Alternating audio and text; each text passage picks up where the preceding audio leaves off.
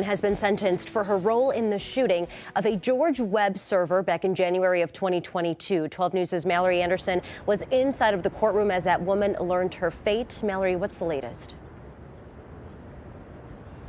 So Deanna, Brianta Johnson was just sentenced to 6 years in prison. The judge sentenced her to 10 years altogether, 6 behind bars, 4 more years of extended supervision.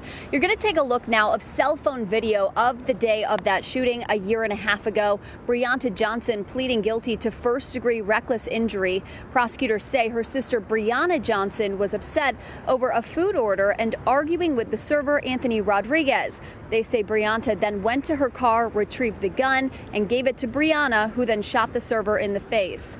In court, the judge said Brianta was not as culpable as her sister in this case, but that her actions were very serious and could have resulted in Rodriguez's death.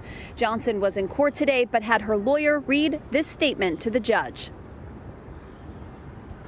And I am acknowledging I made a very poor decision, and I pray one day that Mr. Rodriguez can find it in his heart to forgive for what I've done. And I know you were not the shooter, but the public has to be protected from this. The public has to know that arguments and disputes aren't going to always lead to gunfire, and if they do lead to gunfire, that there's going to be significant criminal consequences.